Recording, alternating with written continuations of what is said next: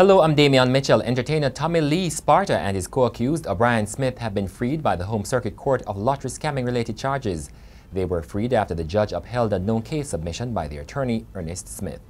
The sentencing of police constable Collis Chucky Brown has been put off until January 3 next year, as the trial judge says aspects of the social inquiry and probation reports need to be tested. Brown was last month found guilty of 3 counts of murder in the so-called police death squad case. Non-compliant licensed firearm holders seeking to leave the island could be arrested as of January 1 next year when the Firearm Licensing Authority embarks on a compliance enforcement drive.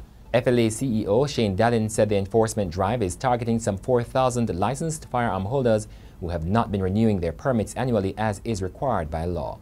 The public defender Arlene Harrison Henry is standing by her report to Parliament that 105 children were detained under the St. James state of public emergency. The children's advocate Diane Gordon Harrison says her probe found that less than a quarter of that number was detained, but Mrs. Harrison Henry said she got the figure from the police.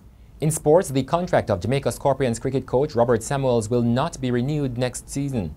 Samuels' team has had a string of poor performances this season.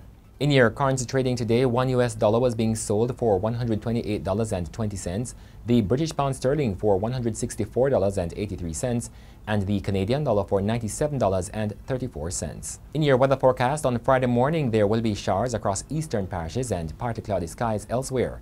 In the afternoon, expect widely scattered showers and thunderstorms across sections of most parishes. And that's it for the Gleaner Minute.